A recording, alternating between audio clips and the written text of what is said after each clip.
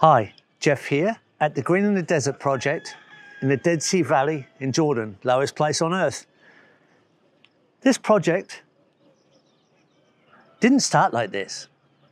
We started off with rock and poor, dusty soil.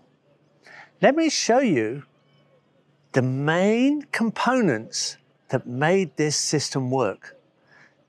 And the living system come alive into an abundant, productive event. Having secure boundary fences was crucial. And we started off with a wire fence and we've ended up with a nice wall. But it's always been essential to be well fenced away from grazing animals. Water tanks have always been a crucial component right from the start and always will be. We started off with a lot of smaller tanks and over time we've ended up with some big tanks. Water does come in from the outside world, some by mains water, just a few hours a week, if we're lucky, and some brought in by tanks and tankers. That's standard in these hot, dry deserts. Access tracks through the site have always been essential, and we've ended up with nicer and nicer tracks over time, but we've had to define the access throughout the site so that we can work efficiently and get to all the trees that need attention, production, and picking. Water harvesting earthworks have been a major component right from the start, and we're in the longest swale, highest in the site. So it starts at the lowest point on the highest boundary and it goes right through the site from one side to the other. These were constructed on top of rock mounds on contour. Because we had so much rock, we had to do something with the rock and use it as a resource. Now, some rocks were just too big to move, and there's a few large ones around, but majorly, the rocks were used on contour to form these swale mounds. So the swales go right through the site. This just happens to be the longest swale. Now you can see here that the swale is built behind a rock wall.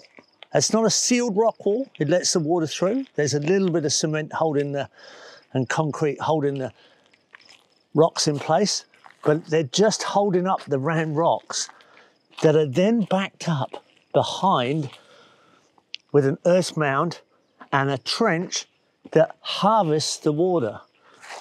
As you come all the way round along the swale, it's been functioning right from the start of the design. You come to a hole in the wall that picks up water off the road. The rocks are a resource, but initially they just covered all the ground just about. So we had to move the rocks and do something with them. So we put them to work on contour as the foundation of the swale. There are also micro swales all the way through the site between the larger swales. When it rains, and it does rain big in a short period during the winter, we've got to capture everything we can. So the water running down this road hits this speed bump right here and takes the water sideways past the earth mound and into that hole underneath the wall to feed that long swale. From very early, we started a nursery and it's still running and probably always will be. So we have a great diversity of plants, more diversity all the time being produced. And we're always trialing new plants and trees, and I think we always will be. So it's inevitable that a nursery is a major part of a system to establish and extend the success that you achieve. Compost production and chickens have been continuous components on site. So here we have chickens and compost working together. We've been making compost right from the beginning, and I think we always will be, because it's the engine of fertility for the site.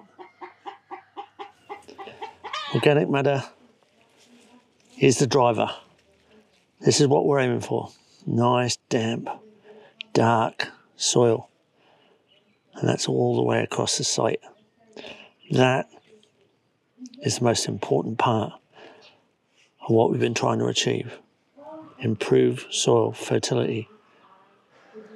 So that's the Green in the Desert site, before and after, and everything that's worked through to make it a productive desert ecosystem. Now, we use exactly these principles to extend over the larger area in our design work. So when we go out on a large acreage, we partner up with some equipment and technology to extend exactly the same systems to stabilize landscape. That I'm going to bring to you in another video, but it's been fun going back in history and showing you the present. So the before and after is always good to look at.